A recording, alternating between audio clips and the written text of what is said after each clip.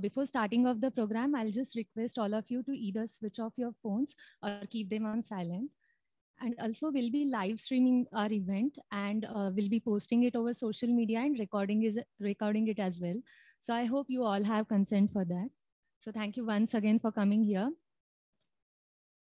So welcome again to the launch of Punyache Paani, which is an exhibition that celebrates Pune's waters, hosted by the Living Waters Museum, a special initiative based at the Center for Water Research at the Indian Institute of Science, Education and Research.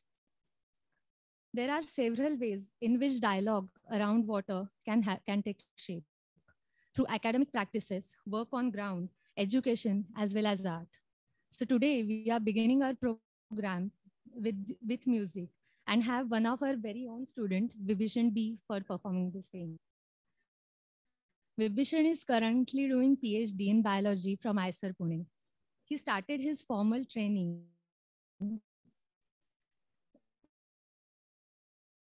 with Vijayalakshmi Shankar Narayanan and has been learning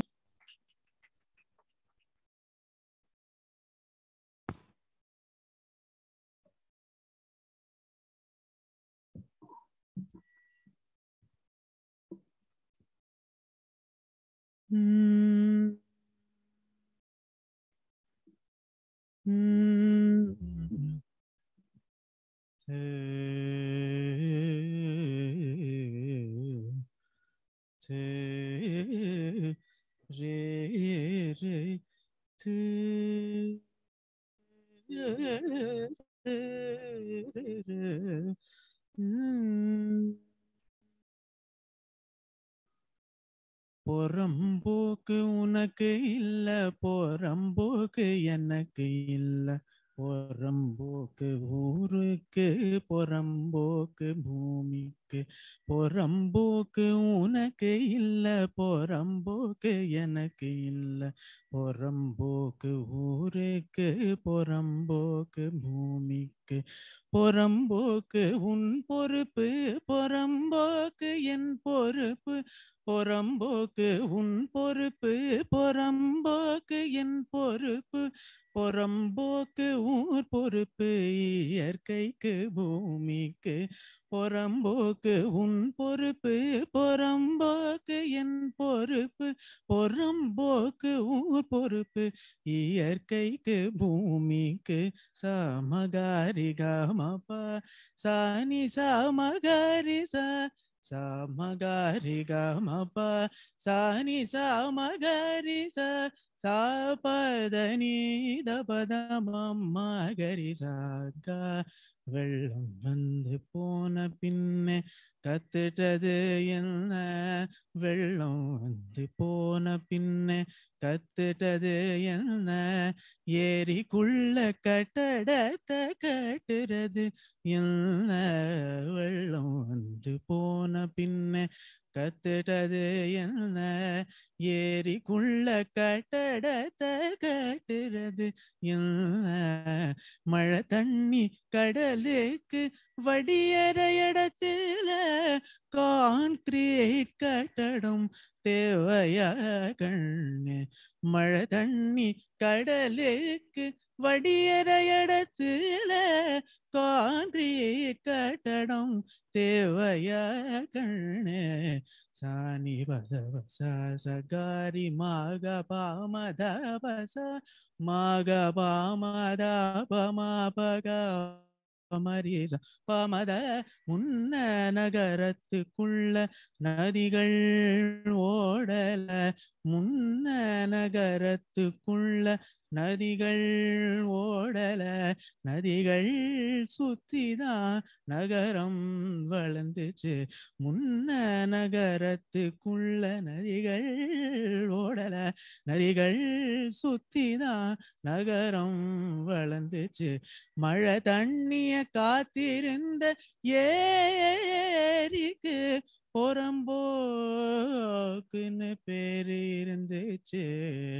மழை தண்ணிய காத்திருந்த ஏரிக்கு புறம்போக்குன்னு பேரு இருந்துச்சு. மாக பாமத பச தபச நிரி சமக பமரி சதாப மபத பமரி. 800ல மின் நிலையம் கட்டினது பின்னே காத்துல 1000 ஏக்கர் சாம்பலாம் கண்ணு. 800ல மின் நிலையம் கட்டினது பின்னே காத்துல 1000 ஏக்கர் சாம்பலாம் கண்ணு. கடலையும் நதியையும் பிரிச்சு வச்சான். கடலையும் நதியையும் பிரிச்சு வச்சான். வெள்ளவானத்தை கருப்படேச்சான். கடலையும் நதியையும் பிரிச்சு வச்சான். வெள்ளவானத்தை கருப்படேச்சான். நிதபா மகரேரி சரி மாறி. நிதபா மகரேரி சரி மாறி. நிதபா மபத மப காரி சனிதச. 800ல செஞ்சு முடிச்சா 300ல செய்ய வருவான். 800ல செஞ்சு முடிச்சா 300ல செய்ய வருவான். 800ல செஞ்சு முடிச்சா 300ல செய்ய வருவான். கேள்வி கேட்டா மேக் இன் இந்தியான்னு வட சுடுவான். கேள்வி கேட்டா மேக் இன் இந்தியான்னு வட சுடுவான். கேள்வி கேட்டா மேக் இன் இந்தியான்னு வட சுடுவான். சா நித சரி மகரிச நிதபா மபத பமப கரிச நிரிச மாதக மதப கரிச நிரிச. வளர்ச்சி வேலை வாய்ப்பு எல்லாம் வெட்டி சாக்கு. ஏறி வித்தவனுக்கு ஏறி வெறும் புறம்போக்கு. வளர்ச்சி வேலை வாய்ப்பு எல்லாம் வெட்டி சாக்கு. ஏறி வித்தவனுக்கு ஏறி வெறும் புறம்போக்கு. அப்ப நீயும் நானும் என்ன கணக்கு. அப்ப நீயும் நானும் என்ன கணக்கு. அடனியும் நானும் போறம்போக்கு. அப்ப நீயும் நானும் என்ன கணக்கு. அடனியும் நானும் போறம்போக்கு. நான் புறம்போக்கு. நீ நீ நீ புறம்போக்கா. நான் புறம்போக்கு. நீ நீ நீ புறம்போக்கா. நான் புறம்போக்கு.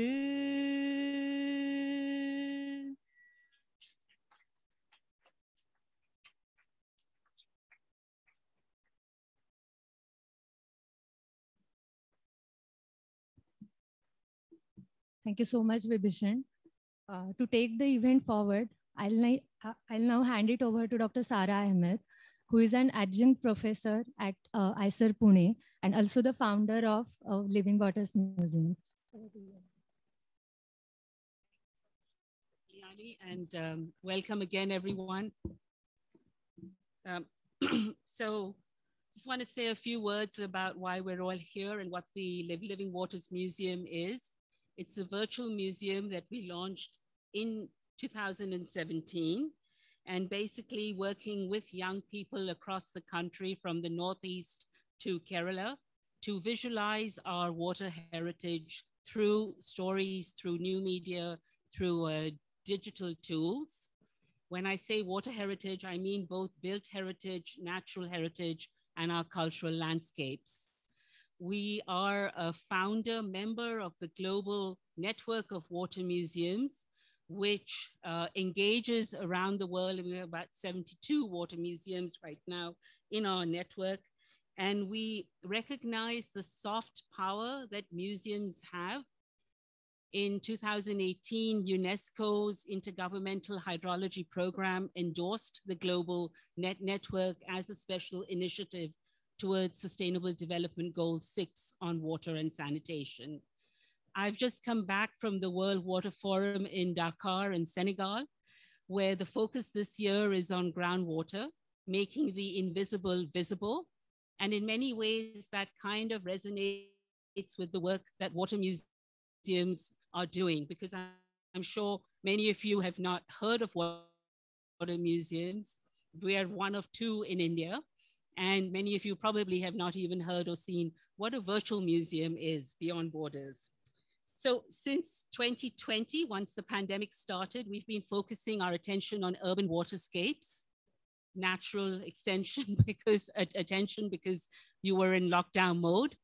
And last year we launched Confluence, an exhibition that traces Mumbai's water journeys from the ocean to the tanks and the old water harvesting systems there, to the rivers that flow through the city, the impact on livelihoods, the marine environment under our feet over there, culture and water, the stories around Zoroastrian wells, and so forth. And it was a tremendous gathering of people that we worked with online, conservation architects, urban planners, artists from the Koli community, etc., to visualize this entire journey. And I invite you to also look at Confluence on the Living Waters website. But we are here this evening to launch the story of Pune's waters. Pune's waters, which were once revered for being sweet waters, and now we are, in a kind of, I would say, an intersection between the river rejuvenation plans and the alternatives that are being posed around eco-restoration, etc. As a museum, we take pride in bringing you stories that are well researched, that are well visualized, and invite you to make your own opinions about, the making of history around you. I want to say, before I move into the Pune exhibition launch, I also want to say that as a virtual museum, one of the things is that we are very flexible and we're able to work not only in Pune, but we have ongoing projects in Jodhpur with the Mehrangarh Museum Trust on documenting their water heritage from the patrons and rulers and the Maharajas in Rajasthan, right down to everyday practices in Jodhpur around water. We are able to work in Calcutta and the Sundarbans, building both a virtual climate wall and a physical climate wall around mangrove species that local communities want in the Sundarbans. And now in Pune, we are celebrating this journey with all of you. So I want to, before handing over to the director and to my colleague Bejoy and to our eminent panel, I want to, first of all, thank a couple of people. Well, there are many people to thank, but I want to single out the Studio Vitamin D team. Parag and Ashwin are here for designing the amazing website that you will see soon. I want to, yes, deserve a big round of applause, actually. I want to thank all our partners, the Center for Environment Education, Jeevitnadi, the Intact Pune chapter, many, many more that you'll see over the course of the week as they come and speak. I want to thank our students, particularly our PhD students from the Humanities and Social Science Department at IISER, and their faculty advisors, and of course the Center for Water Research, which you will hear more about in a minute. But above all, I want to thank Chavi Mathur, who is the curator of this exhibition. I wanted to say co-curator, but I think she deserves the kudos for being the main curator, holding the fort and doing a tremendous job. So a very, very warm round of applause for Chavi. And as a scientist, I think Chavi best reflects our efforts as a virtual museum in using the arts to communicate not only about water, but through water, other aspects of our everyday lives. And I think Chavi's passion to engage with micro museums, to engage with museums beyond walls is what the Living Waters Museum is all about. So many of you student volunteers who have helped us in this past week, particularly Manas, where is he? No, not you, sorry. Manav, sorry, and I said Manas again. Manav, yes, you should be in the front so I can see. Sorry, Manas. Manav is our student volunteer leader. But I wanted to also invite the students as you return to the campus to please come and find us, get engaged with our work, see what stories you can do. Some of your friends here have already been working on content development, and we do pay for content development. We guide the process, we mentor it, and we also, pay you a small honorarium for your work. So I would, of course, like to also end by expressing my sincere thanks to the IISER leadership and the IISER management and all the deans here who have really cooperated and helped us in the last week or two to get this whole thing going. I think this is the first external physical event happening in IISER after almost 2 years of being locked down. So it's been a bit of a challenge to get things going, but they are going. And with these words of welcome, I hand over to Professor Jayant Udgaonkar, to the head of the Institute, to say a few words of welcome and to then launch the exhibition. Thank you.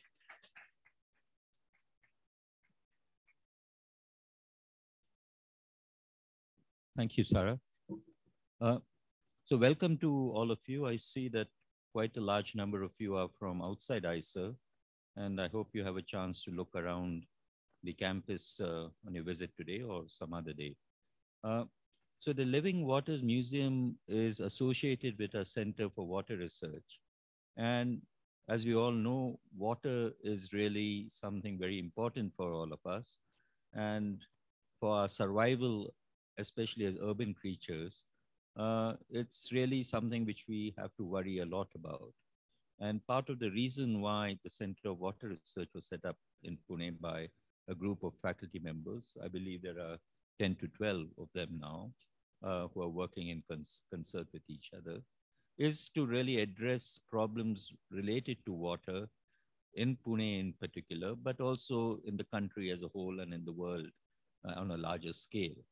But in addition to scholarly work on water, in addition to research work on water, it's very important to really bring to the notice of the public, bring to the notice of our own students and our own faculty members, the heritage of water in different parts of the country. The Living Waters Museum has been doing that, and it's great that Sara chose to be associated with IISER Pune a year or two ago. So they've done an exhibition on Mumbai's water, and Punyache Paani is really something worth looking at. I spent quite a bit of time this morning looking at the exhibition. It's already online in the morning.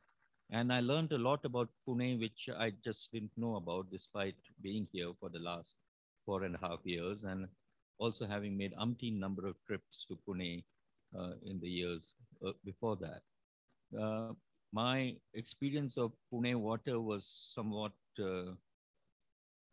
was poor in the sense that I used to live in Mumbai as a young person, and you'd come Mumbai, there was no problem with water. You would come to Pune, visit relatives, and you had to have your bath before a particular time because the water would run out. And the only other thing I knew about Pune water was about the big flood, which happened in the 1965 or 64, right?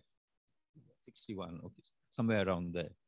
And that was all that I knew about Pune's water or water problems. Of course, if you cross any of those 6 or 7 bridges across the rivers in Pune, you will see and look down into the water bed, the river bed. You can see that, a lot of work needs to be done in terms of cleanliness, in terms of perhaps the flowing of the water, etc. And I hope things will improve, both due to public awareness, which should be enhanced by exhibits such as this, as well as by water research, uh, scholarly water research at IISER and other institutes in Pune also. Uh, so the Pune Knowledge for Cluster, for example, is trying to do its bit to try and improve the water situation in Pune. This exhibition is really fantastic. There's no other word for it. It, from podi te pipes. There's no Marathi word for pipes. But it's really something worthwhile, worth watching. I learned a lot about the geography of Pune. I learned a lot about the history of Pune just by looking at the various, going down the exhibit from stationary pieces of water to flowing water, etc. I read a lot. I mean, I went to the part on the Ram Nadi, mainly because I have a cousin who lives in a society called Ram Nadi Society. And I always asked him, where is the Ram Nadi? And I still don't know where it is. It's, I think, a very small little rivulet near that society. But if you go to the exhibit and what is written about the Ram Nadi, the importance of that and its feeding into Pashan Lake is something, and the picture of Pashan Lake there is absolutely fantastic. It's got very nice photographs, this exhibit. And it's something which really stimulated my mind, and I really thank Chavi and all others associated with putting this exhibit together. It's really worth looking at from the geography perspective, from the history perspective, and of course from the perspective of people who want to learn about what the problems of water and also about the water heritage of Pune. So I don't really have much more to say. I'm listed as a speaker, but I'm not obviously a qualified speaker, at least qualified to speak on this topic. And I'm looking forward to the experts talk about Pune's water heritage and the problems associated with it. So thank you, and thank you for putting together a great exhibition.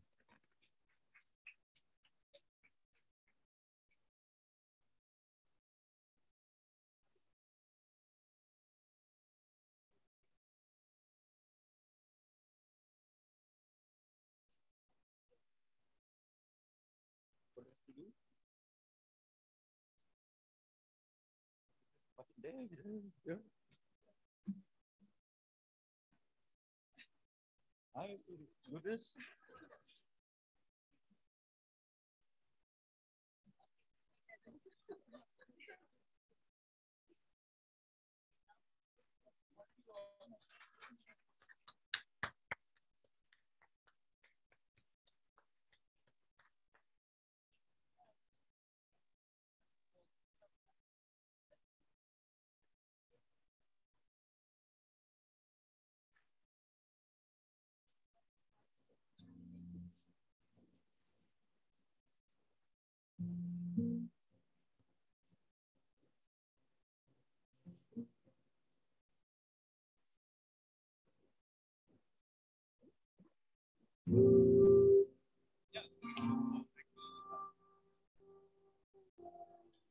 The main idea was, as Sir said and pointed out rightly, that there are so many people with researchers and content creators, artists.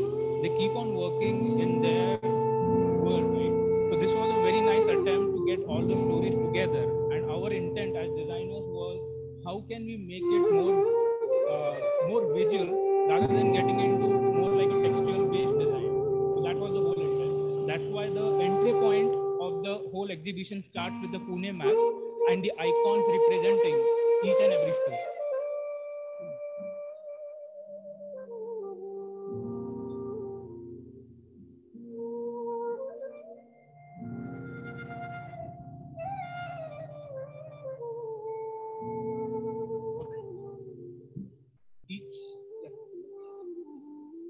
each icon represents a story, and again, there is slight engagement by adding animation and motion to it. When you click on one of the icons, you get the entry point for that particular story on the arch, which is very kind of identity of Pune. And once you enter, you have a cover picture of that particular representing that story, the number. And you can also see the story in both language, Marathi and English. So by default, we have the English one. And I just want to thank the Marathi club. I don't know if any of you are here, but to thank you for translating these stories and really working very hard on that. Is anyone here from the Marathi?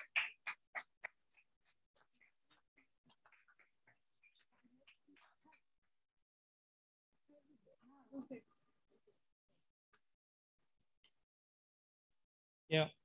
And then we can go through each of the stories with, again, the intent was to make it more visual. So if you see the images, they have been justifiedly used large so that people can enjoy it visually as well.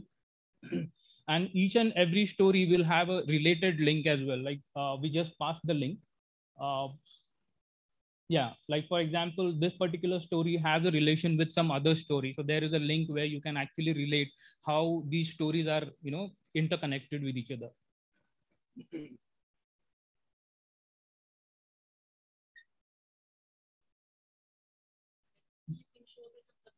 Horizontal one.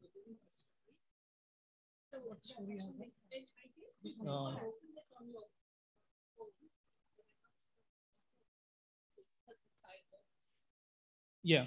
So these are like mini stories within the story. Like at times there are complex network within the story itself, like story madhe story kind of stuff. So we thought of having a horizontal scroll where while the user is going through the story, they can actually go through a kind of a mini deviation from that story, right?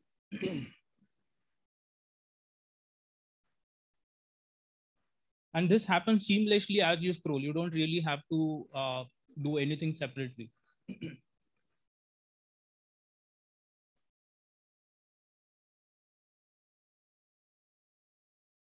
There are some highlights that we have used so that, if people don't have time, there are times that people like to just browse through, right? So we have tried to highlight certain part of the stories which will still make sense when you look at it.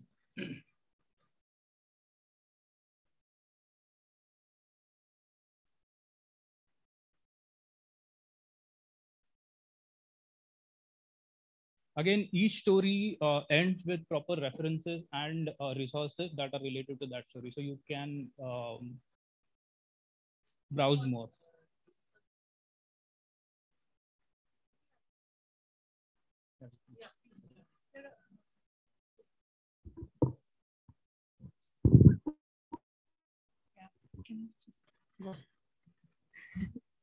So another thing to notice is that so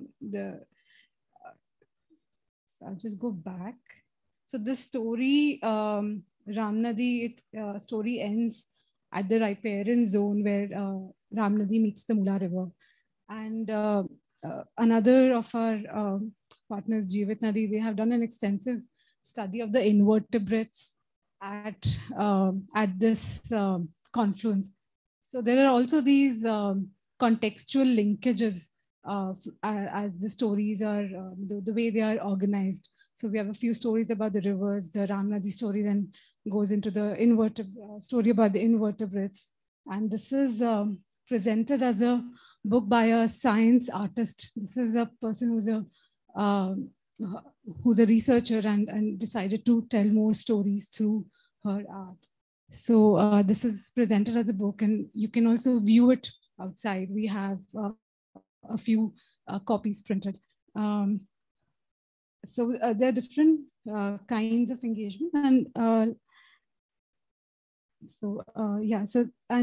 if we go back to the Pashan Lake story, this is a virtual walk. So I think some of you must be familiar with the Gather Town app, which is used in conferences. So the same app is very nicely adapted for a Pashan Lake walk. Similarly, we have another, I have not pulled it up just for time, to save time, but Pallavi, for example, who's from the HSS department, she's made this interactive map that if you are in Pune, you can actually see where you are in the map and see where you are if you were living in the Peshwa era, where are all the Utchavas and herds. And so there's this beautiful interactive elements that you will find as you go through the stories, in addition to the images as well.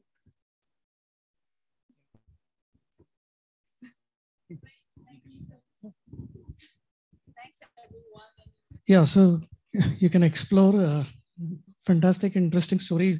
For us as a studio, I think the best part was not the design of it, but learning so much going through the content. And for us, I mean, we are students ourselves, so it's great to learn about our beautiful city in a very different way, well-researched way. So looking forward to many more. Thank you.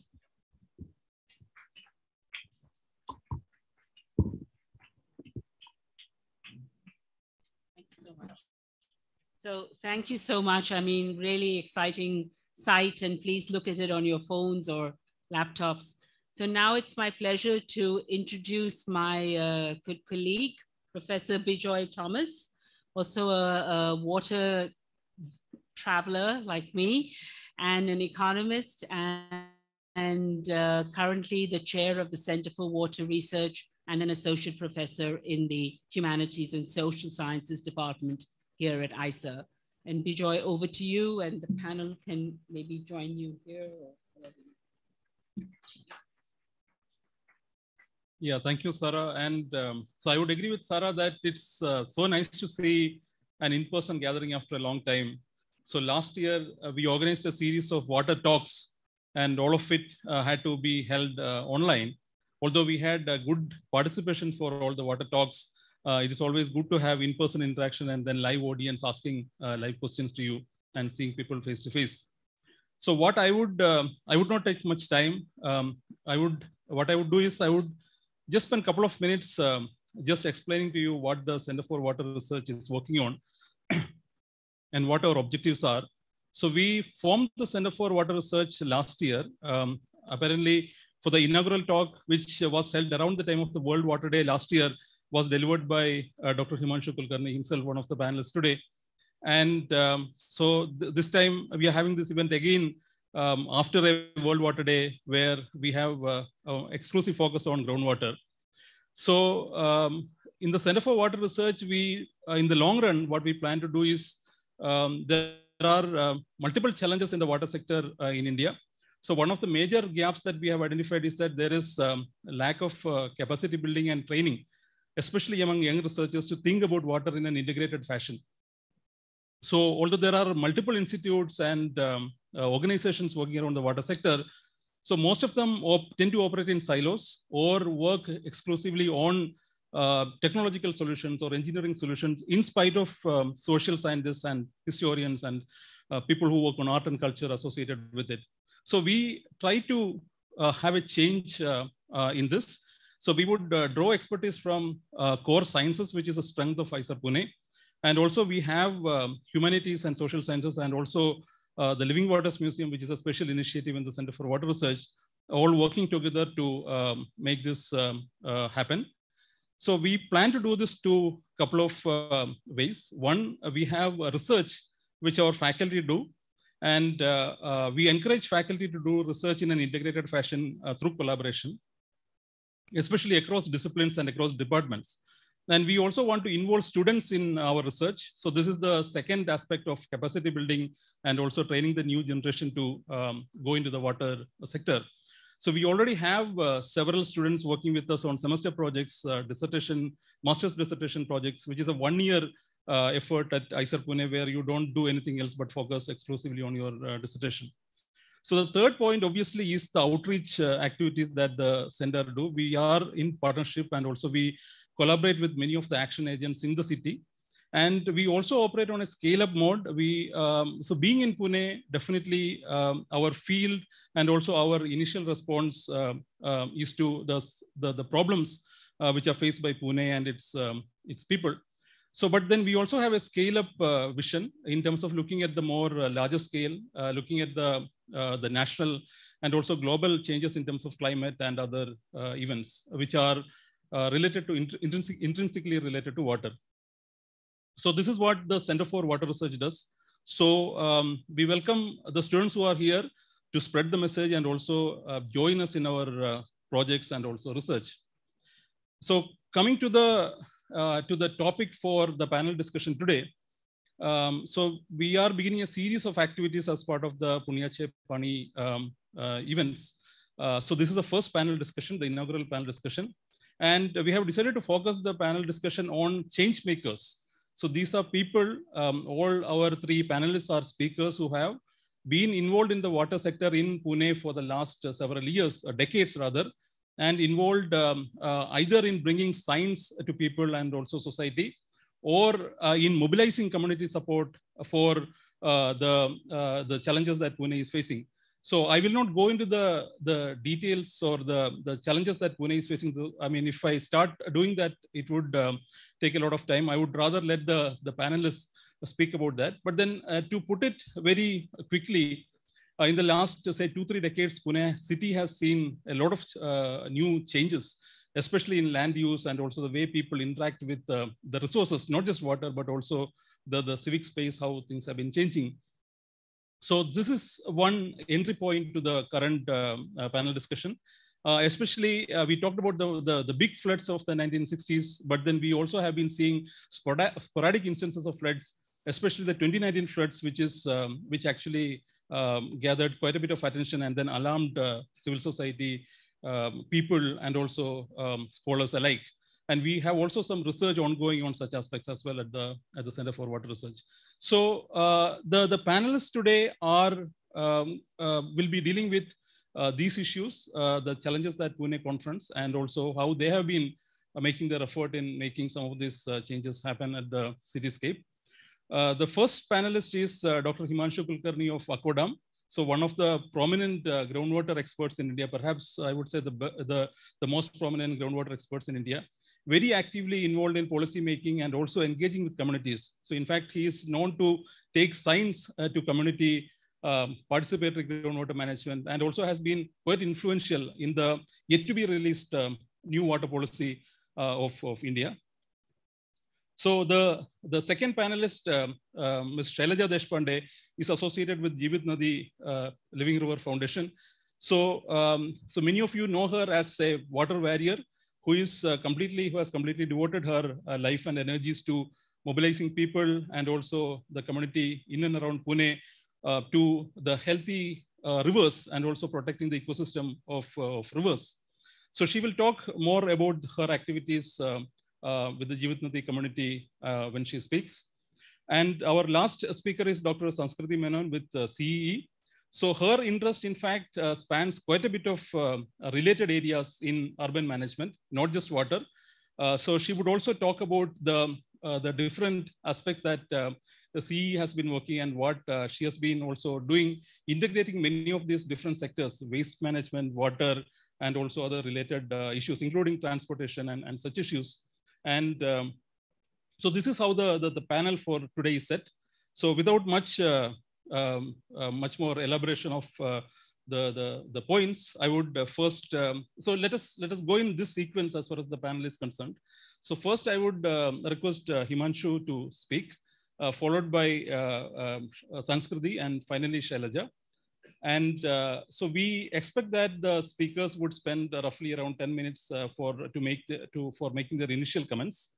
So if there are really burning questions, we can take maybe a couple of questions soon after the speaker ends his or her presentation. But otherwise, we will have the larger Q&A towards the end. So after all the speakers have finished their initial remarks. So Himanshu, over to you, please.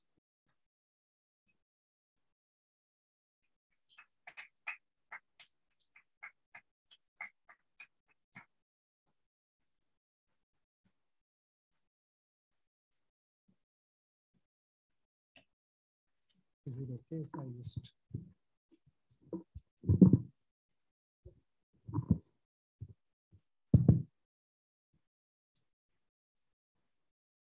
I'll just maybe come down. not proper to be on stage when everyone's stopped. So thank you, Sara. Thank you, Dr. Udgaonkar. Thank you, Bejoy, and thank you, everyone from IISER. Because Bejoy has given me 10 minutes, I don't want to waste any more time. I'll jump straight in. So I don't think I'm a change maker who deserves the accolades that Bejoy talked about. I think it's, I'm actually standing here before you as a consequence of the work that my organization has been doing for the last 24, 25 years. I have been a student of the subject of groundwater for the last 40 years now, a somewhat aging student. That's a little bit about the organization. So we work on groundwater, we work on trying to communities close to the resource of groundwater, which is aquifers.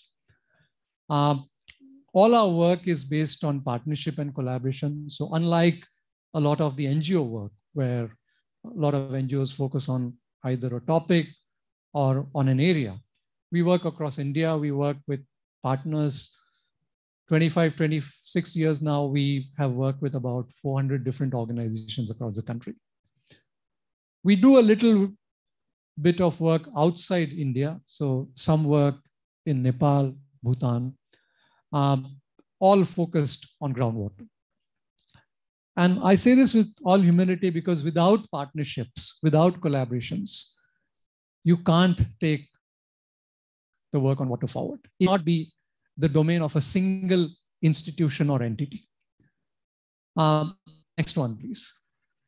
So what I've done is I've drawn from this experience, and I will talk a little bit about the need for the interface between science, praxis, and policy.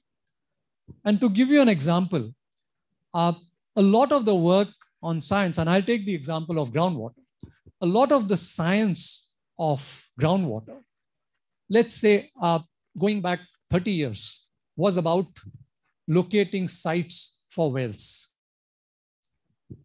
A lot of geophysics went into that science. A lot of the education focused on the sourcing of groundwater in order to create access for communities for their livelihoods, for drinking water sources, and so on and so forth.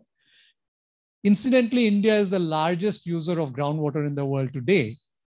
And many of us in India were talking about this even in the 1990s. And it took NASA to bring out their report in 2008. Well, actually started in 2004. And it took IIME, seminal scholars like Tushar Shah, for India to wake up to this reality. Praxis, India has the largest number of wells in the world. My guess today is 50 million wells. And given that these wells belong to individuals, people in cities and towns like Pune, but in the 650,000 villages in India, they are individual wells. And I think a lot of the groundwater usage comes from individual decisions. How do I use my own well? Rather than collective community-led decisions. So I think unless this entire decision-making changes and people get into collective actions around the principles of common pool resources or water as a common pool resource, things will not change.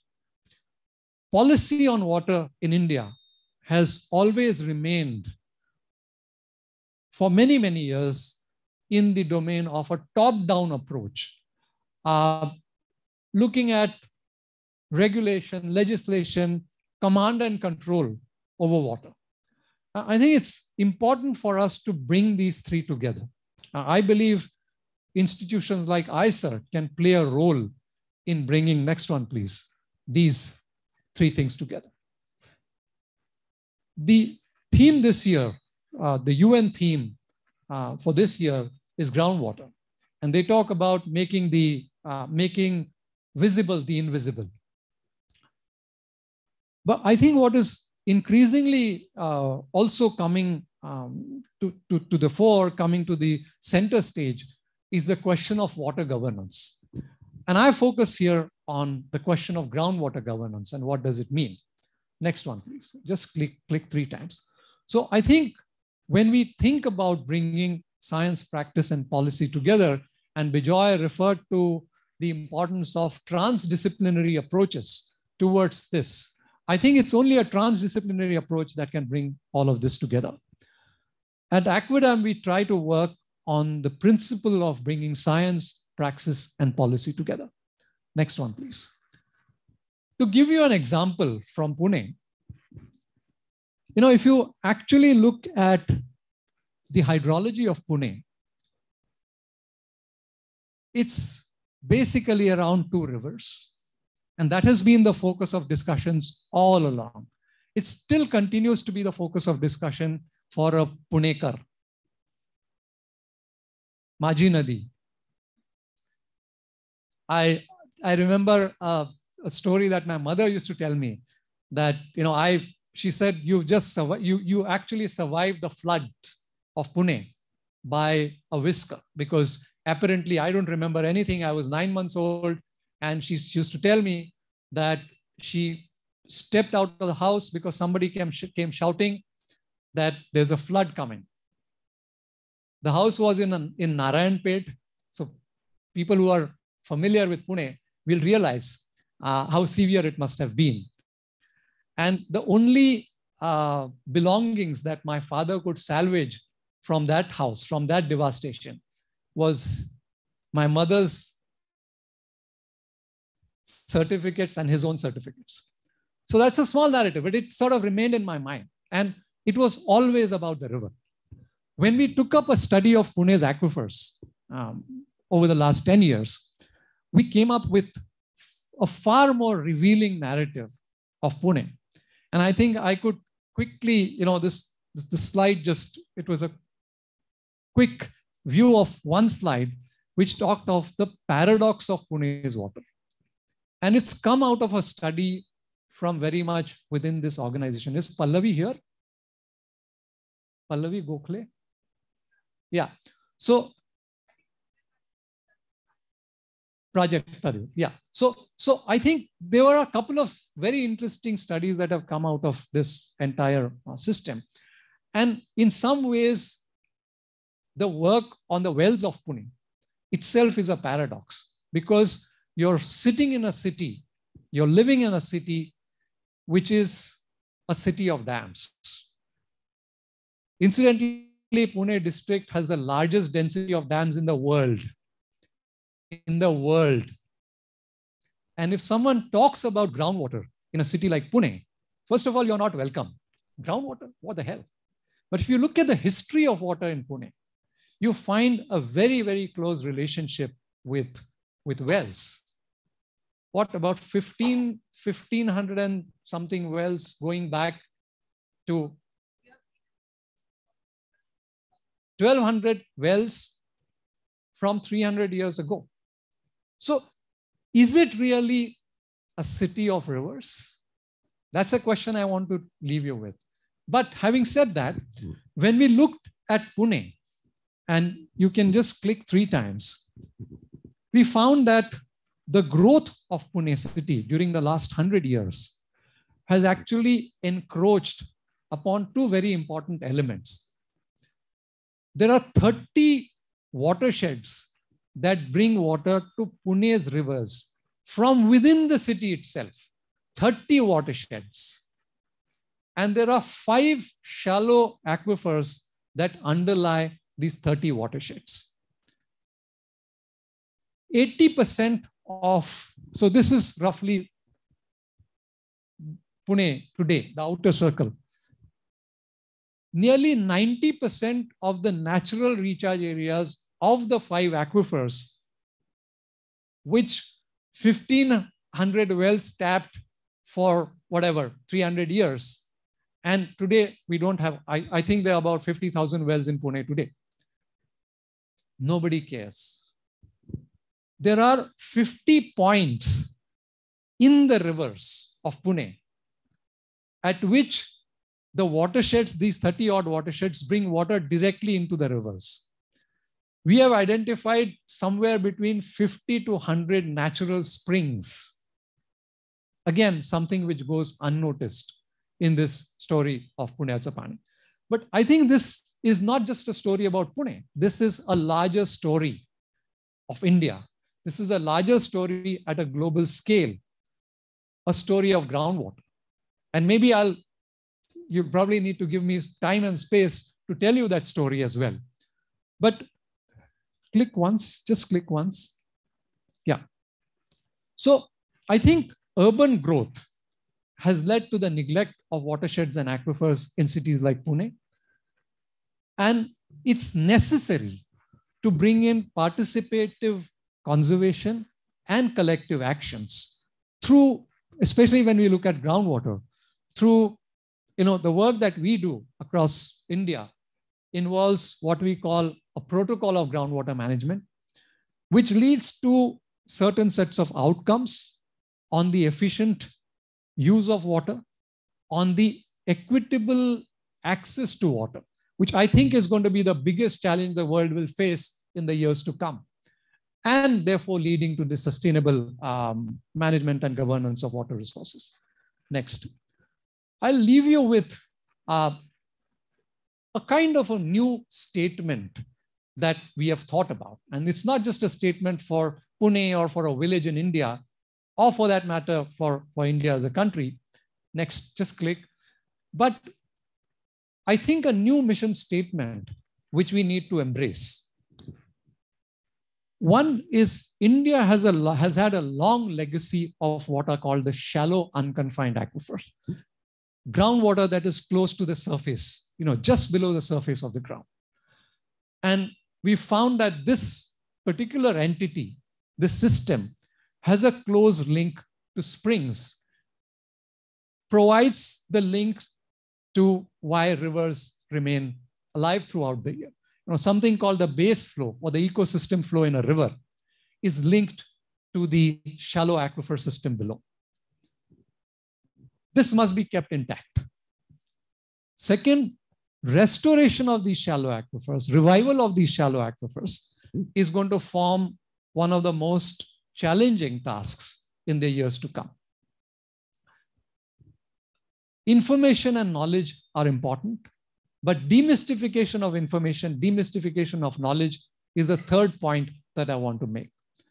And build policy through improved research and practice. I talked about this earlier. I'll leave you with this last slide. And if you want, maybe we can come back to some of the questions.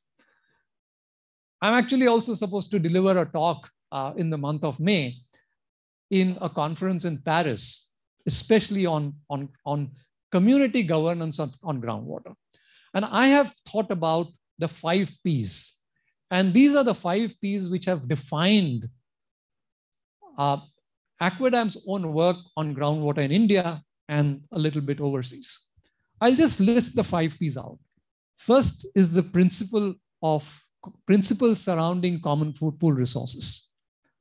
Second is people, where you need to change human behavior if you need to understand or if you need to change how we look at the management and governance of water. Third is processes rather than targets. And I actually like that bit, Sara, about your water museum, where it makes a very specific reference. And I think even the song earlier made a specific reference to processes rather than targets. I think in today's scenario, if we get caught in this very clear maze of targets, achieving targets, we lose out on processes that are so important when we look at the heritage of water across the country. Practices that catalyze community decisions rather than individual decisions, leading to collective action. And last but not least, policies that secure and sustain good practices and move away from a classical command and control approach to water, especially in India. We have tried in the draft water policy that I was part of that committee.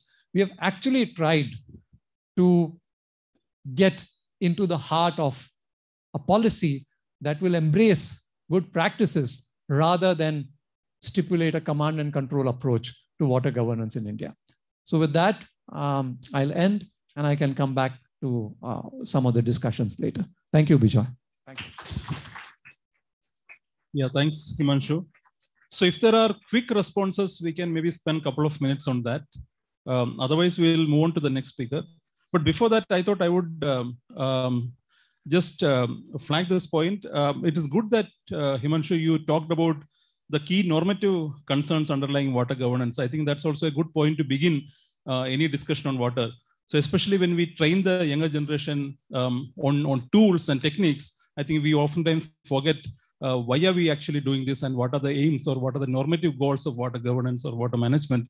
And the way you have put the equity and efficiency and sustainability points, the key normative concerns are particularly important. And I think that should set the tone for some of the discussion also later on in the panel. So I welcome Sanskriti. Thanks, Bejoy. And I'm so excited today actually with the museum launch because it gives so many materials which are going to be there for the educational work that Shailaja and I and so many others are doing, and Himanshu, of course. And I have actually a small story about Himanshu. We met for the first time in the late 90s. Himanshu, I don't know if you remember. And it was basically, we were preparing for a teacher's workshop on water. And we used to have this, that we would do activities over 1 or 2 days, and then ask the teachers to create their own sort of lesson plans, which they would take back. And one activity, I think maybe students may have done it in class also, is like you measure how much a dripping tap loses in a minute. And you'll see, fine, so many milliliters are lost, so many liters are lost, etc. And Manju at that point said that, yeah, I mean, this is important, what you're saying, but, don't oversimplify the thing. And at that point, he said that, I mean, you're not, in your whole set of activities, there's nothing about groundwater. And I think it really dates both of us that in the 90s, we were already, it was like 30 years ago, starting to talk about these things. So, but I think that lesson was important, that while we are talking about our use, let's not oversimplify. And the idea of education for sustainable development, environmental education, it was environmental education in the 90s. And we talk about education for sustainable development now. And the idea of the ESD professional is really to help ourselves. I mean, whether it's students in schools or teachers or youth or community groups or decision makers, actually deal with the complexity. And so what I thought might be useful, at least for myself, and I thought I'd share this as like a brief framework for ESD. And I thought that it should join, like a confluence of this thought process of the ESD framework for Punyache Paani, drawing also from the resources that are there and then using it. And I was really happy, Bejoy, that, the center here is looking at this outreach and action research based, process, and knowing also that Sara and others and team are involved in this water curriculum. So I think there's a lot that we can do together. Of course, Shailaja is already with Water Warriors doing so much outreach. So this kind of picture, which tries to show the interconnections, and then the framework that I think we might comment on or discuss and articulate further is really to help us set those processes and strengthen the processes that are there of education and outreach. So just if we take it forward, is, so this first slide is like the first 3 steps of this ESD framework is really knowing water as a social ecological system. And, Professor Jayant, you said that I've heard the word Ramnadi. I know there's a Ramnagar. Where is Ramnadi? And I cross bridges, and of course, people's own experience of water is water in the tap, or seeing Nirmalya, or looking at the river and feeling sorry. But building from your own experience to looking at its interconnections. Okay, there was a flood. And yes, I mean, people in Ramnagar, they suffered loss of life and property. There is debris dumping. You read about cases. You read about the activists' concerns over, say, a riverfront proposal or whatever. So the process is to be able to start drawing the interconnections between surface and ground, knowing that it is groundwater, in fact, feeding the surface. It is, in fact, the surface which feeds the ground. What is that interconnection? What is the connection between the peri-urban and the urban? So this Ramnadi story had gone about 15 years ago, starting from Khatpewadi to the confluence.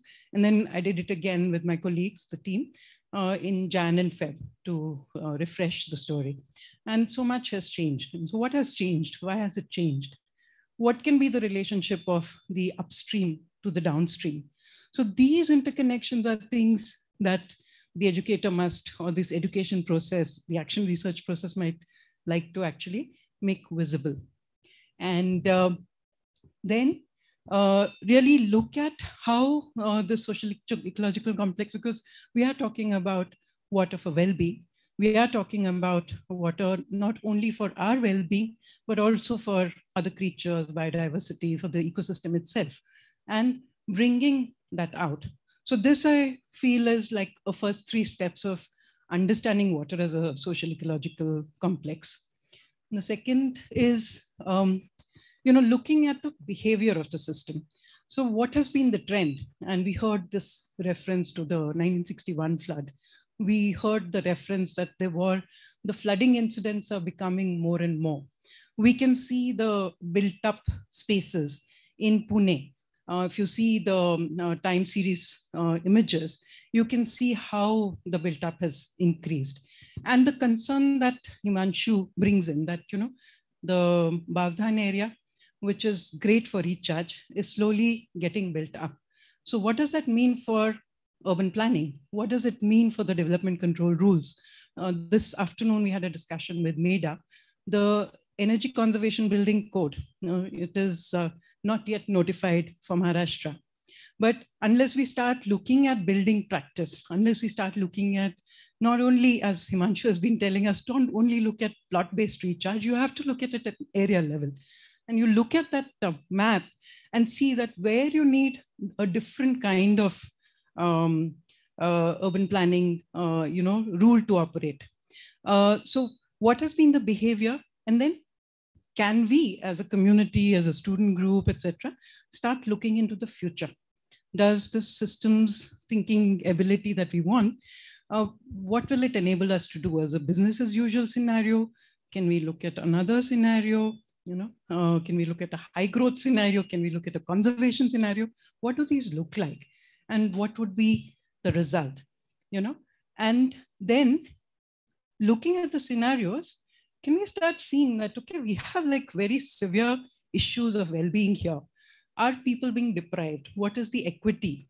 And how can we address it? Does this square well that I leave my tap open, or I draw water, or I let out sewage? How does that square with my ethics? Is this okay for us? And then what is the ways in which we are able to do this collective decision making? And so the second slide was really the understanding the behavior of the system. And this third set, which is learning to learn and act together. And really it is that looking at the system, that is it physical systems that we need to change? For example, street design that takes up runoff water, filters it and recharges. Is it community recharge? So we are looking at stocks and flows. Or is it certain types of rules where we know that there is, just like the national water policy, there is a groundwater legislation which is pending its implementation in Maharashtra. So, and there are levels of things that we can do. We can learn from the inspirational examples from other cities. I mean, Himanshu has been instrumental in working in Rainbow Drive in Bangalore, where we learned that they have, that's about 300, 350 houses. It's a gated community. But from being, a completely water tanker dependent society, because the city is not supplying water to that area, to becoming a water positive location. How did they manage to do that? Through their own research, trials, demand side management, etc. There are also in, say, Bhuj, a set of Bhujal Jankars who are advising communities on how to manage their water. So Pune could certainly learn from these examples, and Pune has its own great experiences that are emerging. So what can we learn from these inspirational stories? And finally, we can learn from rural India in the watershed development program and participatory groundwater management experience of the last 20 to 35 years, and the traditional, there is this wonderful book, Aaj Bhi Khare Hain Talab, which we can learn from, and which we can implement in the current context. And so the educator's role, or the what shall I say, the educational effort that we need to do is perhaps to I would like to suggest, or invite comment and discussion on whether this could be a framework that we use for learning and acting together, and actually set up the methods, whether it's a ward level group, or it's a city level group, or it's groups across different cities, that we'll start to learn and share. I think there are such groupings already that we could strengthen this. And Vibhishan, right? That photo on the left, and it was really, I mean, I can understand a little bit of Tamil, though I'm a Punjabi. Your that invocation really spoke to me, because the architect who's worked on that, the photograph, that's from Delhi, and they have worked on Jangli Maharaj Road in Pune, and we are working together in North Chennai, and Ennore and the built-up area in North Chennai, and what you were speaking.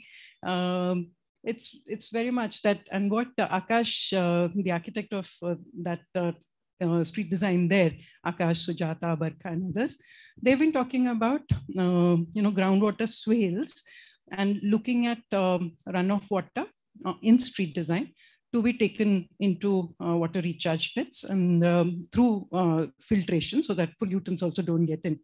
And how this connects up to equality.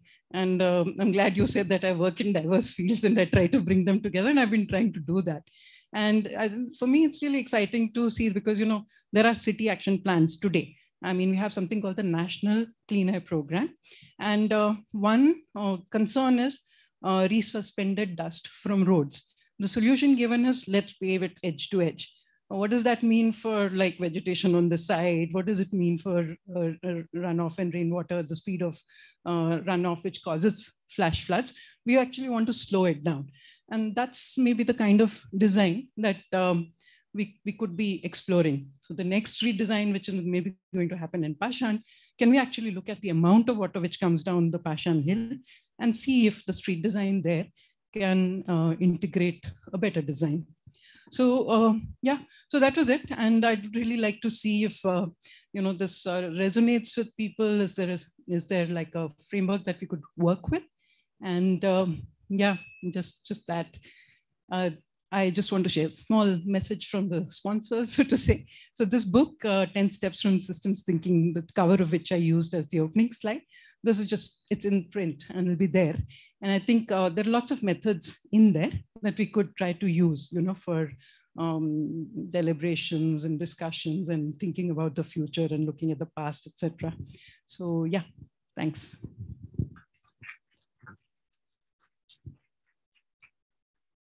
So lots of things to reflect on there. When my takeaway from that would be the angle of urban peri-urban linkages that you talked about. At some point, if we have enough time, we could also discuss that. Because when we focus too much on the city, what we oftentimes overlook is that water flows through the gradient. There is upstream, downstream linkages.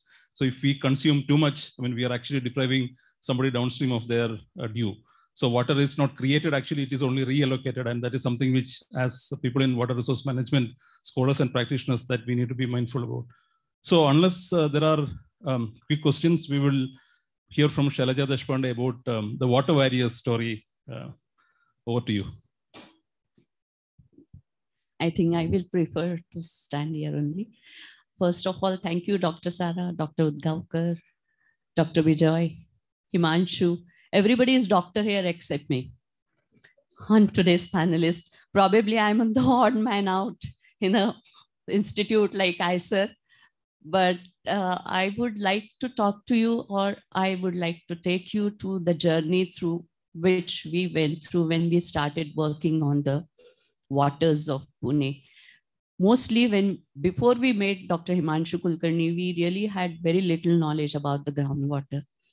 But when you look at the rivers, as Dr. Udgaonkar mentioned, that the magnitude of the problem really makes you wonder whether the situation is going to change. And that was the question when we started working on this. And then we didn't know where to go, how to go about it, because the magnitude really makes a difference. Because people feel, how can I do all alone? What can I do? How to start? Where to start? How to go about? And these were the questions when we started. And slowly we started getting answers towards the problem. Because the first thing we realized when we started working on it, that people do not know what is the source the water is coming from. What is that tap water? Where is it coming from? What is that river? Name of the river, what is supplying the water? And where is my wastewater going? So it's a journey from water to water. And what is in between is the ecosystem which creates all this. So we realize that people do not understand the ecosystem. So sort of, we knew a little bit of ecosystems because we were the students when bunch of us, when we started, about 22 odd people, we had done a diploma. It's an inclusive diploma about sustainable water management from Ecological Society. And we were the restless souls. We always call that we are the restless souls, because once you understand the ecosystems, you know you have to do something about it. And that's how we started the work. And how do you make people understand about the ecosystem?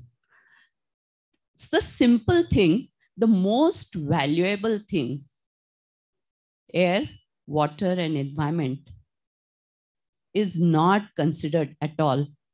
But the most expensive and the costliest things are always given importance in any urban scenario. Changing of the handset, more advanced laptop, more branded shirts. But air, water, because it is free, we do not have the value. So how do we connect people to this? And we started looking on the internet and we realized that there is a World Water Day, which happens once a year, which is the last Sunday of every year in the month of September. So we launched first Muthai Festival, a festival for the river, which was a week-long festival where we did a lot of things. We had bird trails, we had flora trails, we went to the source of a region of Mutha River. We took the people around. We have an exhibition within the hall exhibition. We tried to do a lot of things. And that was the year we also realized that one event in a year is not going to be sufficient to bring the people closer, being more sensitive about it, and we need to do more about it. So what do we do? And more than 1.5 years, we researched about it and we created a script for Muthai River Walk, which is 1.5 hours walk, which is digitized by Vitamin D people. They have taken a lot of efforts. Now we had been working on that. And yesterday we had a lovely river walk through, and thanks to Living Water Museum and IISER, a lot of people attended that walk. So that is a 1.5 hours walk, which talks to you about whatever Himanshu sir mentioned, whatever Sanskriti said about the importance of the water, the groundwater, how it is connected with the river, what are the transformations which it takes, and what is the current scenario and how I am responsible for this change. So once we had, so this is the river festival, then we had the mobile exhibition, which is about 42 boats, which we started taking from school to school. It's a pictorial story which we used to take it, and lot of schools actually initially refused. Ye kya pani ke liye, what is there? Just few minutes, 10 minutes before prayers, after prayers, whatever time they could give. We used to take 2-3 bags along, put this exhibition around, explain the children. The moment the children used to start looking at the bird pictures, the flowers, the fishes in the water, and Shivaji Maharaj, they used to start asking questions. So that actually started giving us more confidence about it. So that was the mobile exhibition. I spoke about the river walk. When we started the river walk, we also started working on the actual on ground level under the program Adopt a Stretch. Closer to your place, whatever the water body is, start going there consistently. Start looking at that water body, observe, document, create data, and start looking at that water body differently. Then we realized a few people came along to me and they said, we have seen a beautiful location, and that was the confluence of Ram and Mula River, which has a classic riparian zone. And I was excited about it, and I realized that in an urban scenario, we need to start looking at the potential locations which could be restored by giving, you just have to give the support and that's it. But before that, we worked as a family physician and the experts came along. We knew what is the sick thing or what the river needs, and we brought in the experts. Then IISER people, the scientists are coming and supporting us in different ways. But that's what happened through nature walk. So we started these nature walks because seeing is believing. The river walk told them about the age of the river, how it formed, what happened through the river, what happened in the ancient history and everything. But nature walk gave them that, yes, this is how the river should be restored. This is how the river should look like. These are the ecological processes when the river ecosystem goes through. And we again are having this on weekends. River walks and nature walks are always by registration, which happen on weekends. Then another thing we had to work on is working on the wastewater. How do you connect commonest of the common person to the river by making him understand that you can clean your river 60 to 70% from your own homes? In short, this is just a tagline to attract the people, but basically it is a sustainable lifestyle in a common sense. You try, make them understand about the dry and wet garbage, then changing to more natural and biodegradable products. How do you go about it? We started taking workshops, orientation sessions, and during last 2 years, we have been very busy because on Zoom, it's been like every day we are having these sessions because everybody is asking about kaise karna hai, kya karna hai, that sort of a thing. So we started working on the wastewater scenario, how one can clean. And that gives a connection. Are yaar, I'm using these biodegradable and natural products. It's a feel-good factor. It's an instant feel-good factor a person takes. Otherwise, the person is feeling guilty about it. And that's what happened. And then events by the river. Because everybody doesn't connect with all these programs. You also need to create some events. Some events, then it is always Surat Esa Vahata in Marathi, we call it as Saritayan, or poems on the river, musical programs on the river, classical programs on the river, story and silence for the children, because importance of silence is very important for the children. In today's fast life, the silence teaches the children a lot of things. So all these things we started working under Events by the River, which we have been continuing it. And finally, Adopt a Stage program actually opened us a lot of avenues through which we again had many associations like Himanshu sir, which he spoke about. We have been mapping a lot of live springs along the river now, which I was discussing with him just now, that he needs to come to the site and have a look at it. The Shailaja, which the story came out because we saw the wetlands and the potential in the wetlands, the littoral zones. How do you protect? How do you restore? So these Adopt a Stage programs actually created citizen science groups, which you could link it between the scientists. So we more or less became bridges between the scientists and the common person, where the citizen science groups started talking about it, giving more and more sessions, having more confidence. And I think that's all. I will end up here, the rest in the questions, but if you could show the 2 minutes clip, I would be happy.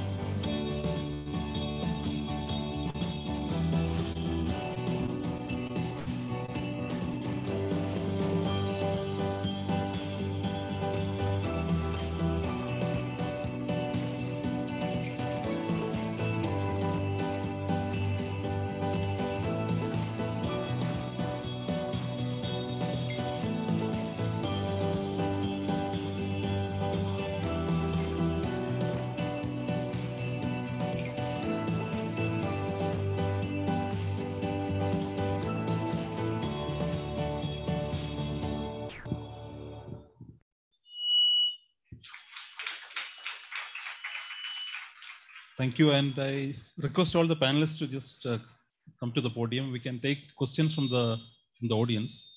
So this event is also live streamed. So we might also have some questions from possibly on YouTube where it is live streamed. So I think somebody is in charge of collecting those questions.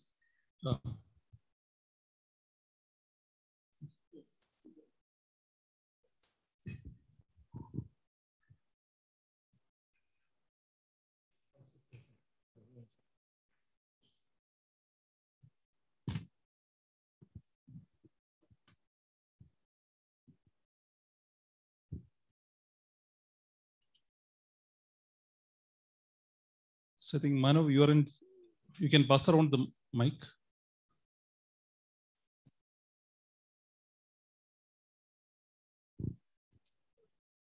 So definitely go ahead. No, just to kick off. So Himanshu, just, I mean, we've been talking about it a bit also, but how do you really see participatory groundwater forums being created in the city of Pune? I mean, is it better to do them aquifer based, or is it better to do them say, electoral ward or administrative ward? I think it's best to do them in terms of how the opportunity presents itself. Because even with our experience on participatory groundwater management in rural areas, we came up with a lot of surprises. I mean, we were able to tread a lot of ground with communities who we earlier thought might not be the most conducive communities to work with. So I think this sector is full of surprises, the domain is full of surprises. And I think rather than structuring everything in a very systematic way, it's good to be a little more intuitive on the social fronts. Well, since all of you have been working with communities and also engaged with the government, so something which I think also needs some discussion and also reflection is to how to mobilize these different actors who might have different interests in coming on board. So although we are all for environmental conservation, so that when the government enters the scene, or when a civil society organization enters the scene, or when scientists approach NGOs for help in data collection and so on. So how do you manage these different actors and their diverse interests? And especially in working, taking this message across to people who are actually working on the ground and also the government agencies.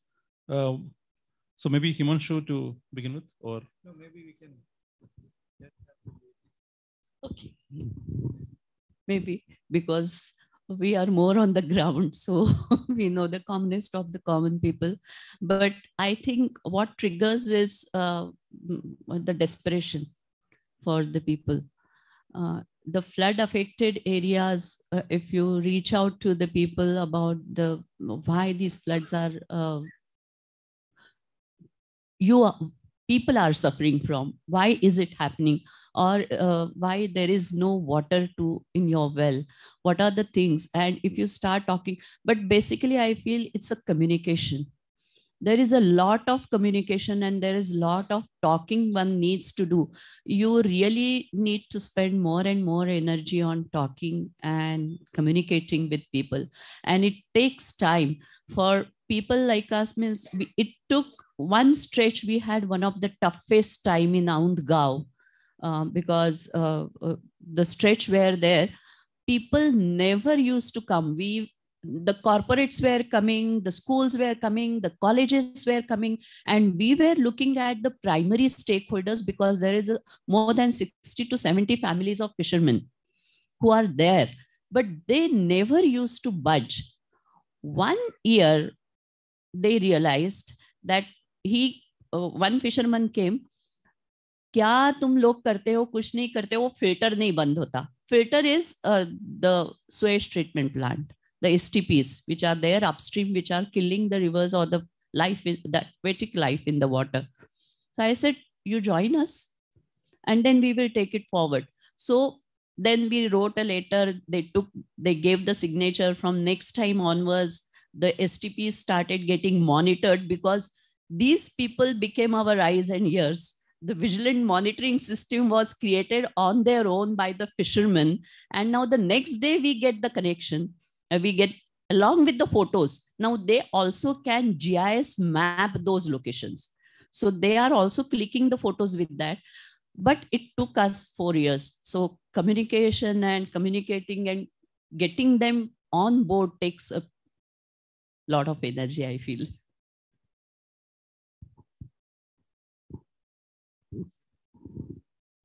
Well, if you could also focus on maybe a specific case, Sanskriti, because last year, I also had the opportunity to visit the Mohammadwadi site where Himanshu and you were working together, and also PMC was also involved in that effort. So how do you? So if you can just focus on maybe that particular case and then share your learnings from it, also for the wider public, that would be really helpful, and both of you, in fact. Okay, so I mean, there are 4 things I would like to flag before I get to Mohammadwadi. First is taking off from what Shailaja said about communication, and I had written down the word communication. So why do we need to communicate? What do we communicate? And how do we communicate? If you actually break these down, and if you're talking about the same issue or challenge with a different sets of stakeholders, then you have different answers to these three questions. I think what fascinates most people today is history. Interesting, I mean, the way it's told. And I'm actually very happy, Sara, that you have actually brought that history through the Living Waters Museum to the city. But how the history is told is again a skill. You know, how do you tell history? I mean, for me, history is usually limited to people and the heritage. But when I talk of groundwater, when we talk of groundwater in ACWADAM, it's also about the history of aquifers, which is a far, far longer history. It goes back to the history of Earth. And bringing that history live is equally important to a certain set of audiences. The third point is about change in behavior, because if you want to change human behavior, I think human behavior has to be aligned to system behavior, which is not in human hands. And it's a complex set of issues, this whole question of behavioral sciences. But it's really about the psychology of human beings around water. So that's the third point. And the fourth is bringing public into our system. The word public. I mean, public, I remember going to school and college, and public, the word public was used in a very, very negative sense. And, you know, the whole debate about public versus private is really the debate around which discussions or communication around water should be anchored. And one of the things which stimulated this whole idea of public recharge was, well, it took off from our study of aquifers in Pune, but also from the study of Jeevitnadi or Sea's work, or even an institution called Mission Groundwater, which talked about rainwater harvesting to recharge linkage. And we said, why, I mean, it's very easy for the government to come up with a set of regulations and say, make rainwater harvesting in all housing societies compulsory. Easier said than done. But what is even more difficult is, okay, you can't take water from the rooftop and put it in the ground. You know, it's simplified and trivialized too much. I'll say this in Marathi because it has a very interesting impact. मराठीमध्ये बोलताना मी असं म्हणतो की सगळं वरचं छतावरचं पाणी collect करून ते जमिनीत आपल्याला कोंबायचंय का? कोंबणे has a very negative connotation to it. And if you look at the system behavior, it actually gives you a different message. Don't take up rainwater harvesting to recharge in every single location. Don't do it. The system will not allow you. So you need a strategic approach to recharge. And internationally, when we are talking about institutions in Pune are talking of something called managed aquifer recharge. How do you implement managed aquifer recharge in a city like Pune? And that was the takeoff point for the whole Mahamadwadi effort, where we were able to bring together organizations working on the ground, convince the municipality that this is where you can implement something called public recharge. So bringing back the word public with the positive connotation is really the message that we want to give through our efforts. Very, very interesting point, and also very challenging, in fact, in applying that. So do we have some questions from the group or from online? So the other point was also following up on Sanskriti's 10-minute talk, was also about the linkages with the city has with the peri-urban areas. So in fact, the last 10-15 years, there has been a lot of emphasis on smart cities. There was also a resilient cities idea which came up in the meanwhile, which Pune was also part of, which is now, I think, not there anymore. So how do the peri-urban interests are getting factored in many of this work that all of us do in the cityscape? Because the city get the water, labor, all kinds of resources from the peri-urban areas. And then oftentimes when we focus too much on the city, so just as I was trying to say, we become somewhat blind to what is happening downstream, to the ecosystem, to the river, and also to people. I mean, farmers might be dependent on maybe some level of wastewater with nutrients for their crops and so on. So I've seen this in Bangalore, and part of my experience is also coming from my experience there. So how do we bring in the peri-urban interest also into the city efforts? No, you're welcome to also please share that. What I'd really like to see is, if it's possible, and I think other organizations have also been trying to do these sort of river parliaments, and looking at communities along water courses. In the smart city, while the smart city work was unfolding in Pune, to draw on from another sector and to extend an idea into looking at how larger and larger communities could get involved. So this idea draws really from the notion of citizens' assemblies. And today we have the electoral democracy system here, right? And we elect our representatives. The idea of citizens' assemblies is really to undertake a process where we consider a problem as lay public, and with an information base where we actually explore values. And we've tried this, and it's the process, it's called deliberative democracy. It's looking at lay people getting involved in looking at issues and trying to influence the formal decision-making process. And I think that's the kind of process that we might actually like to do. We've tried this in the smart city processes for street design in Aund, looking at, okay, so who does the street actually belong to? I mean, is it for only cars or motorbikes, or do pedestrians have some claim to the space or not? And don't street vendors have a claim to the space, and the children who are walking, and the street vendors and waste pickers. So looking at a street as a very complex situation into which people would like to have a say, and then taking what people have discussed into the formal decision-making process. I think these are sort of similar. There is experience from the rural areas. Now, how can we have an urban-rural dialogue? That's maybe we should do a citizen assembly around that, not only upstream of Pune, but also downstream of Pune. And why should it be about Pune as such? Of course, we are a very big entity in this system, but it would be good to have citizens from upstream, downstream, peri-urban, urban, talking about Punyache Paani together, to say that what do we make of the situation that we have so far. So, but Shailaja, you want to just add on to that?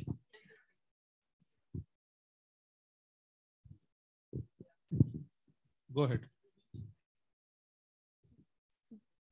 Hello. Yeah, thank you for the wonderful discussion. So this is an era of technology, and so generally solutions are also directed with technologies, and three of you are working in the social aspect of all, like the questions that we discussed. So when you are actually working on ground, how do you manage that balance, or how do you strike that balance? And also when we say community, it's not a homogeneous unit. So how do you actually deliver it to different kinds of people when they actually want to do something about, say, river or groundwater? Yeah, so technology is a whole bunch of things. I mean, you could use technology in different ways. Right now, much of the effort on technology goes towards trying to solve a problem. But getting to understand the problem itself requires technology, or technology can be put to good use. I think we've also narrowly put technology in a particular box of solving problems. I think if you take technology out of that box and use it in many more ways, it has far, far bigger and more useful applications than where it is now. I'll give you a very small example on, because there was a reference to socio-ecology. So we do a lot of mapping of aquifers. And I think we are the only entity in the country which does the least invasive mapping of aquifers. We don't use any geophysics. We don't use any instrumentation.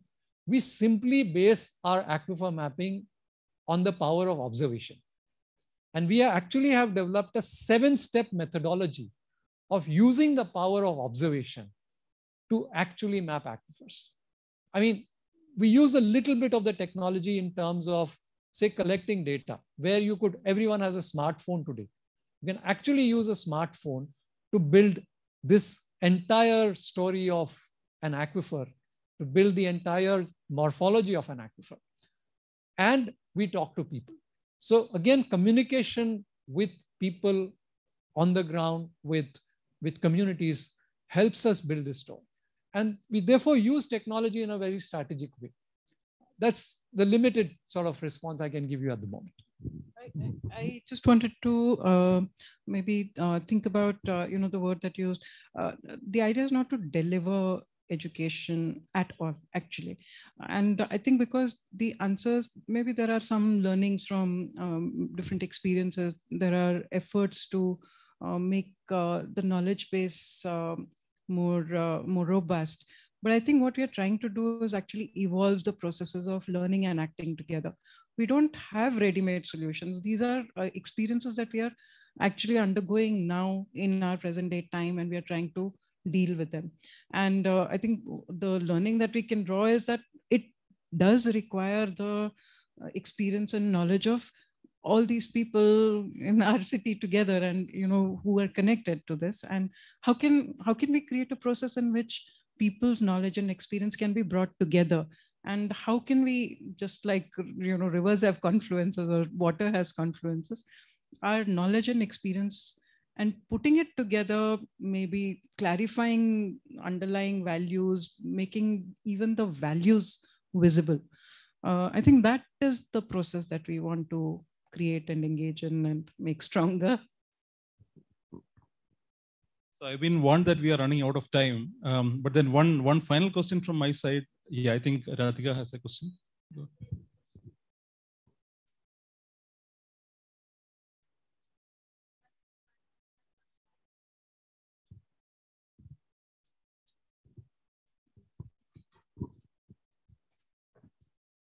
So one question is by Niharika Shah. She asks, can you please explain about the watershed management practices to recharge groundwater, and how are they different in urban and rural context? And also how we as common man take part in it.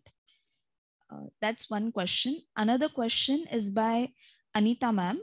She's asking, given the urban growth of Pune city and inclusion of many villages in the PMC, what challenges you have to come across while working for projects such as revitalizing water aquifers?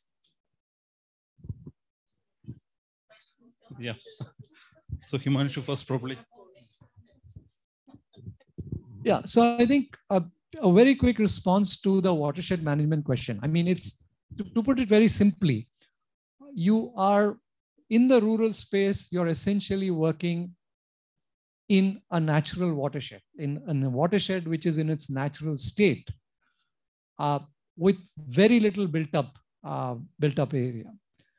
In the urban space, it's all built up. So your watershed area itself is built up. Your aquifers or the recharge areas for the aquifers are built up. So you need somewhat different strategies in these two contexts. We don't have the time to get into those strategies. But I think in both, what is common to both is a proper understanding of the watersheds themselves, a proper understanding of the aquifers that underlie the watersheds, and the interrelationship between these two to work out the different strategies. in terms of the second question, I didn't really get the full question completely. Can you just repeat that, Radhika?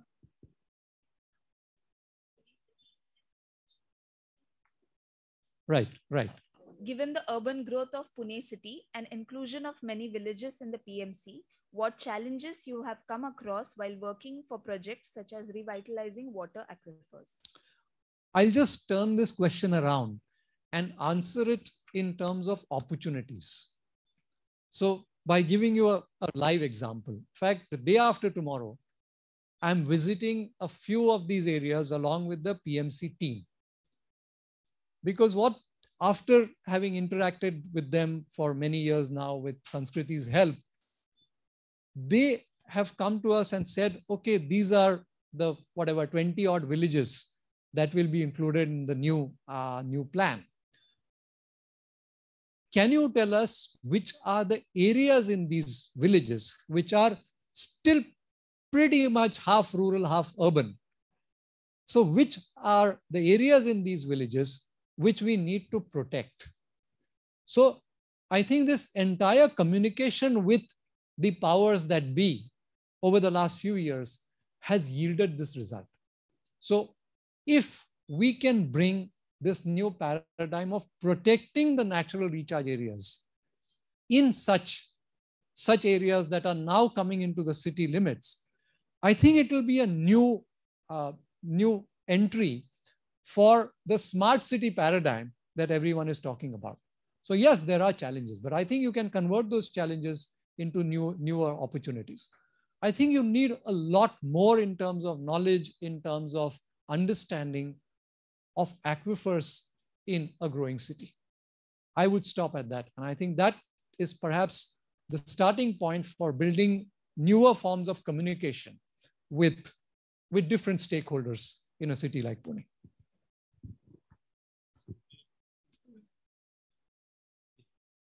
I have a question because I've been told it's getting the late. last question. I'll have because, very quick questions.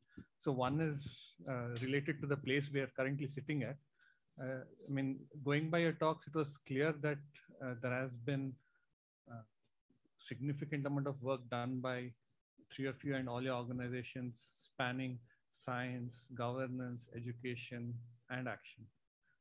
Given that, what role do you see a place like IISER playing? That is question one. And the second thing, when it comes to participatory governance or community governance, one also needs to develop a sense of communal identity, which is, so again, in the context of this particular thing, have you, in your experience, seen the arts playing a role in building this community identity? Or has it been mainly problem-based or issue-based development of this kind of an identity? Yeah, so the role of IISER and similar institutions. So what can we do? No, you can. Okay. No, I think there are at least 2-3 types of roles, certainly. One, I think from the aquifer studies by ACWADAM, it should reveal what the potential of the campus itself is in terms of water management and water recharge.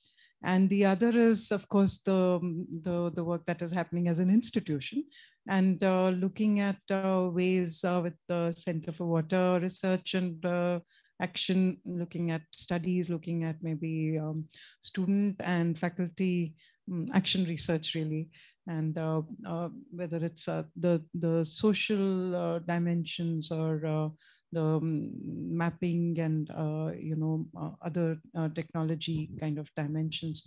But I think we should talk about what could be the common sort of agenda, and there are many things to do in that.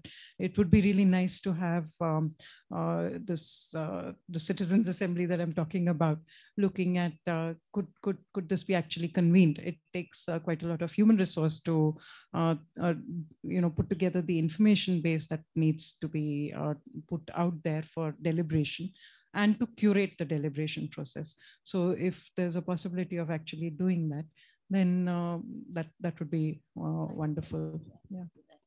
Yeah, I would like to add into that, because we do face some ground issues while doing our work.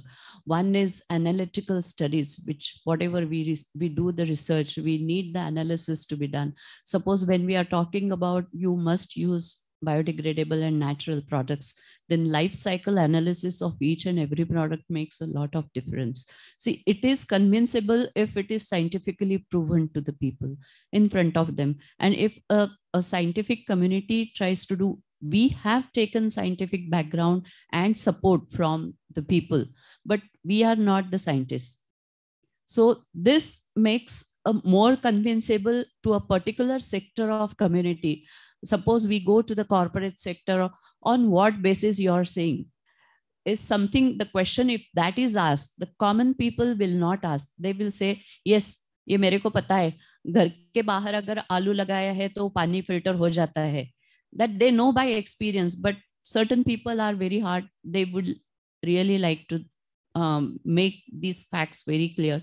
And that's where probably IISER community would pitch in, whether it is in the social context, whether it is in the wastewater scenario, or research regarding the ecological processes, or urban rivers and rural rivers. Both rivers are having similar problems, but there are lot of potential areas which could be restored. And if there is a scientific backing support, I think we can do a much more better job, because you need not come to the river every day and day out. We are there to create that data. If once you give us the system, the people working, the volunteers will do the rest of the job. But the analysis needs to be done. So these things are really important for us to take the restoration works forward. I think, just take a minute more. IISER has played a very key anchoring role in something called the Maharashtra Gene Bank, which is this distributed statewide community science biodiversity conservation work that has been done. And he's been part of 15 organizations with in different parts, which are doing in situ biodiversity conservation work. And I think there's a lot of learning from that, how to hold together a network and back it up with the anchoring that is necessary for such a network. Well, I can't really help myself. I'll make 3 points, especially with your question. First is, I think, one of the big changes we need in this country is to change education and research on water. I think we have to move away from this classical mystified world of education and research. I mean, for instance, how many people in this room? Probably about 50, 60, not more. If, for example, you had a session on interlinking of rivers, you would probably have required a room which would be 10 times this. And that's because there's a certain aura to certain subjects, which unfortunately still lingers in our mainstream education. Similarly, the way education is delivered, somebody who speaks from a podium, you have 100 people in a room, and most of what she or he speaks, those 100 people don't understand. He's labeled as a great orator. But if someone who simplifies those things, and if all 100 people in the room understand, he's labeled as a commoner. I think this stems from the fundamentals of how we look at education and research in this country today. I think we need to change that. And if I were to give a message to IISER, unwanted, unwarranted, I would actually say, change this whole system. I've actually come out of that system 30 years ago, fundamentally because of this problem. That's one. So that probably answers your first question. The second, again, is an answer that may sound disruptive. Why do we need an identity at all? I think we should move away from this whole notion of identity in order to resolve this identity crisis which plagues water today. I was joking with Rajendra Singh one day, Sara, And I asked him, why are people calling you the waterman of India? So he laughed. He said, I don't know. I said, but don't you find there's a gender issue there when you're labeled as a waterman of India? I mean, what is so masculine about that? I mean, do you feel? So, it went into a joke, but I think it's really about doing away with the identity. And I think by doing away with the individual identity, we bring the community to the forefront. I know it's challenging.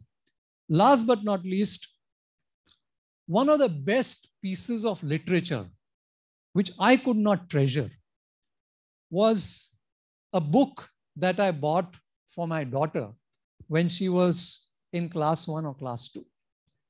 It was a set of poems, not very well-known poems, by Kusuma Grudge. And there were 10 or 12 poems on the environment, just, short 4-liners, 5-liners. I think that, I talk to a lot of my musician friends. I don't know if I talked to you about that when you were there as an intern. As, can somebody provide music to those poems, which will create a much bigger impact? I remember it was a book produced by Navneet. I'm still trying to locate if I can get my hands on that book. It had one of the best messages on water and environment that I've read today. I think something along those lines, rather than thinking very, very abstract, I think art also has to come out of the abstract closet and talk to common folk like me. So thank you. Thank you very much, Himanshu. Well, I don't want to be labeled as a bad moderator. The session has already overshot more than half an hour, but it was a very lively discussion and debate. And thank you all of you for joining, and also people who are online on YouTube. I hope you can all join us for the remaining 3 panel discussion and also the other events. And we look forward to meeting you all physically on campus. Feel free to come and meet with us and engage with us in our work. Thank you very much. Thank you all.